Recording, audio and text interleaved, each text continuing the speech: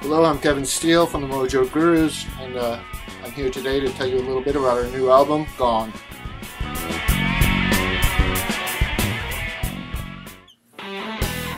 You know, as well as being a singer-songwriter all these years, I'm a huge music fan and an avid collector, and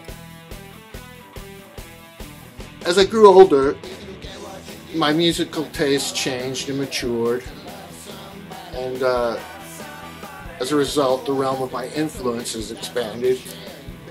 At the beginning of my career, I suppose I was associated with a certain style of music.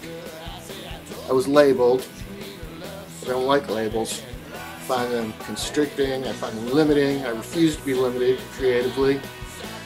I guess the downside to that is you may alienate a few fans along the way. So be it. Life's too short. You got to do what comes from here.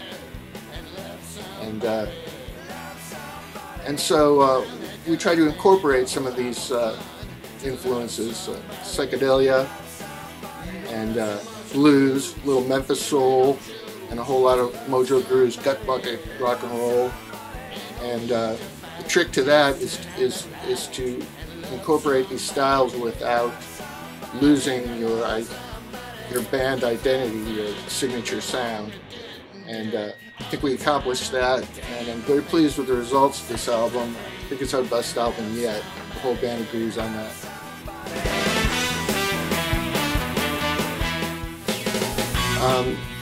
I chose the title Gone for the album because I'm a big fan of ambiguous titles or lyrics. I like it when people can take more than one meaning from my lyrics or song titles. And gone can mean one of several things. In the rockabilly vernacular, there's like, wow man, that's real gone, and that certainly applies. In a stoner vernacular, wow, that chick was gone, out of her head, out of her mind. And if you've ever met any of the Mojo Gurus, that certainly applies. And lastly, you know, it can be taken quite literally as gone as to depart. Rock and roll is a savage business, and most bands aren't even afforded the luxury of knowing when their last album is. So, you never know.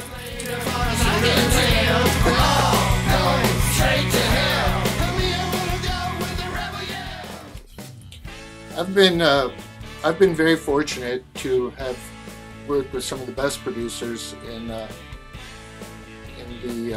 industry. In my earlier days, I worked with Carl Kennedy, drummer for the famous Rods, and he produced early albums by Anthrax, Overkill, Blue Cheer. I've worked with Beau Hill, best known for producing Rat, Kix, Alice Cooper, who's a huge influence on me. Probably most famously Jack Douglas, whose list of clients reads like a rock and roll who's who. The New York Dolls, another enormous influence on everyone in the Mojo Gurus. Aerosmith, Cheap Trick, John Lennon, for Christ's sake. And somehow we bamboozled him into working with the Mojo Gurus. Some of these experiences we saw eye to eye, others we bumped heads. But every one of the sessions was a learning experience which culminated in me producing Gone. And I think without an outside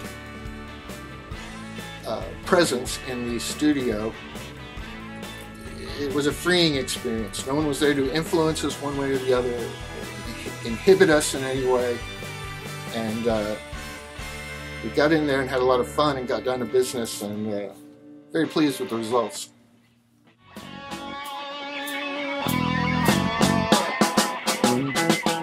Yeah, I've got a message.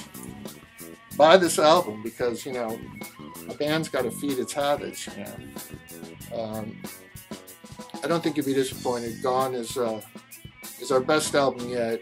We're all thrilled with it, and I hope you will be too.